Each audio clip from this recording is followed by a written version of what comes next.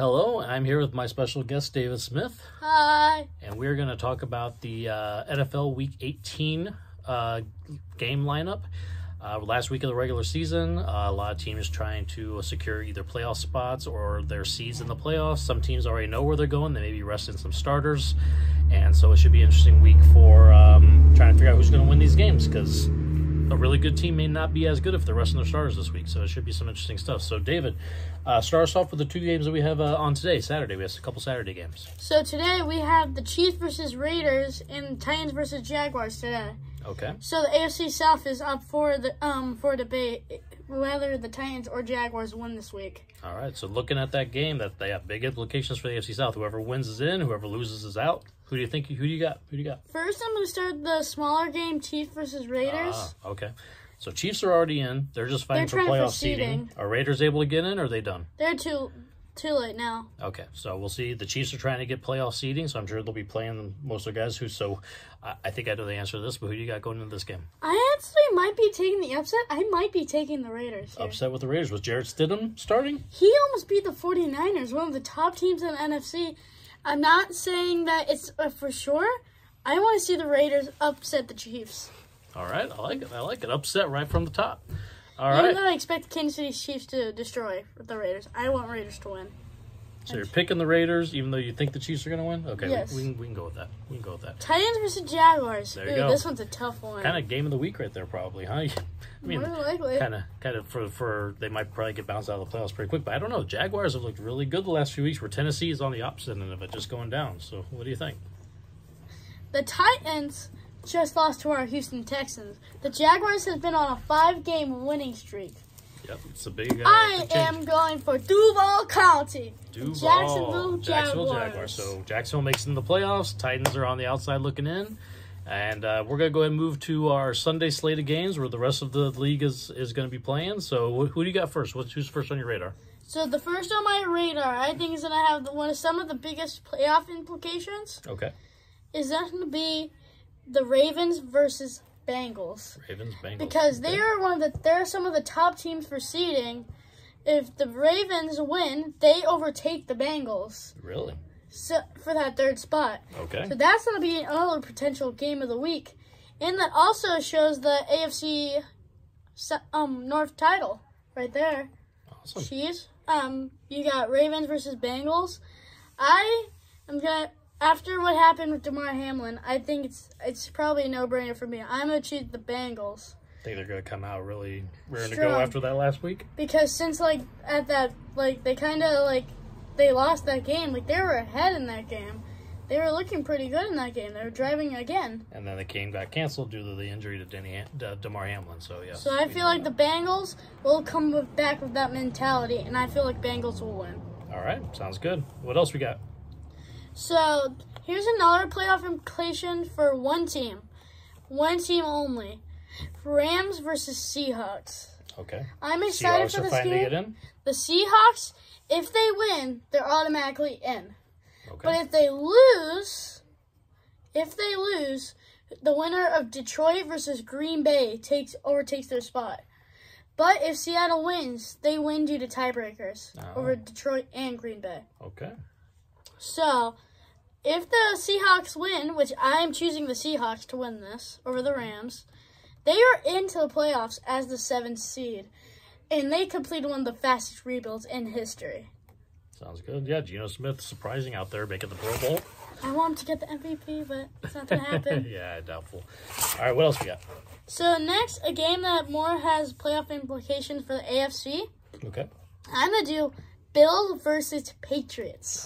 Bills are in, looking for seeding, especially with the game that got canceled last week. They lost the number 1 seed due to that. Yep, but Patriots are looking to get into the playoffs. So it's going to be a tough matchup. So what do So you think? I'm going to do 2 games in one. I'm going to do the Bills versus Patriots and Jets versus Dolphins. Okay. Because if the Patriots lose and the Dolphins win, the Dolphins are in. Okay. But if the Patriots win and the Dolphins lose, the Patriots are in.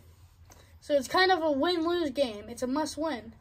First of all, I am starting with Patriots versus Bills. I got the Bills winning Yeah, because of Damar Hamlin. I think they're going to go crazy. I agree with you there. I think they're going to come out really strong for Damar Hamlin. I think they're going to come out fighting and ready to secure their playoff spot. And, yeah, I agree with you on that one. Now, the game that I've been wanting to talk about for a while, Dolphins versus Jets. Mm-hmm. I am excited for this game because this is a must-win game for the Dolphins. They have their rookie quarterback, Skylar Thompson, who I think was drafted in one of the last rounds in the draft, could have a story here if they win this game. Now, if the Dolphins get in the playoffs, is Tua going to be playing or no? Is he done? I don't know about that, but he might be because he got 3 concussions in a year. Yeah, that's not good. Not good. More scary health situations out there, but that'll be an interesting game to see. I am cheering for the Dolphins to win this game. Dolphins to win. I want Dolphins to win. Okay, let's do some kind of meaningless games here. Okay. Let's start with the Panthers versus Saints. Both teams out of the playoffs, just playing for, to play and get some experience for their guys, and hopefully end the season on a high note, right? So ESPN says that the score they're projecting for New Orleans to win by 3.5 points. Mm-hmm.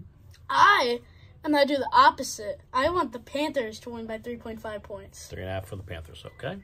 Because I want to see because I have Devontae Foreman on my fantasy team. For the past 4 weeks, he's gotten over 12 points in a row. I feel like he's going to keep that mentality and drive the Panthers to the win. Okay. And I feel like the Saints, who've been injury-ridden this whole year, I feel like they're going to fall apart in this last game. With injuries, they're not going to be prepared.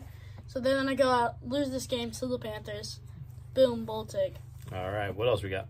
So let's do this game is not meaningless. This game is kind of meaningful with the other 2 games I talked about in the AFC. We talked about the Dolphins. We talked about the Patriots. So I'm talking about Browns versus Steelers. Okay. If Pittsburgh wins, they get in. I think it's going to be a tiebreaker between, if 2 teams win, it's going to be a tiebreaker. So Pittsburgh, I think they need them to win, they need the Patriots to lose, and they need the Dolphins to lose to get in. Wow. So they got a chance, but a lot of stuff has to happen for them. But thankfully, the Bills are playing against the Patriots, so I think the Bills are going to win that. The bad part is going to be the Jets versus Dolphins. They need the Jets to show up. Okay. But since they're playing the Browns, and they haven't been playing too good after Deshaun came back, I am going for the Steelers by 10 points. Steelers by 10. All right, you heard it here. All right, what else we got going on? This is my game of the week here. All right. Packers versus Lions. Okay. Lions have shown up this last half of the year. Whoever wins, if Seattle loses, they get in.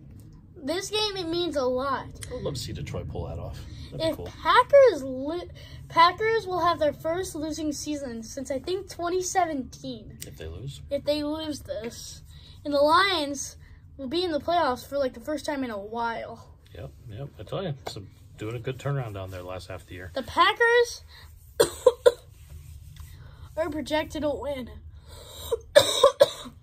Sorry. It's all right. I really want to see this too, and I think they're going to win. I want the Lions to bring that Lion mentality that Dan Campbell has. And they're going to win by 5 points and show the Packers and the world that they're going to make their playoffs. Sounds good.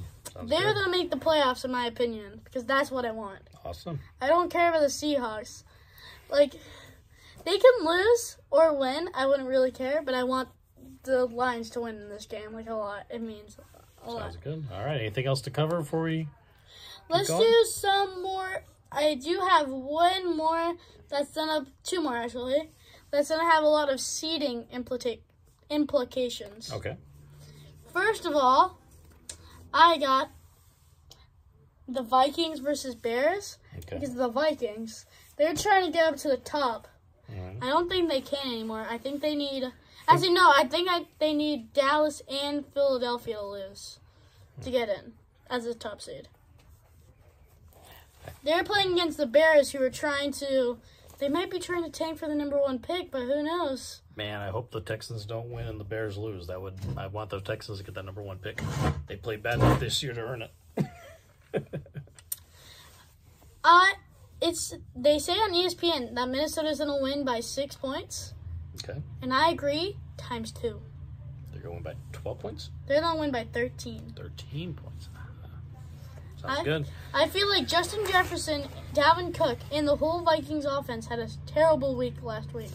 They're gonna come back knowing, because they can't have 2 bad weeks in a row. They could be inconsistent, but we know they can't.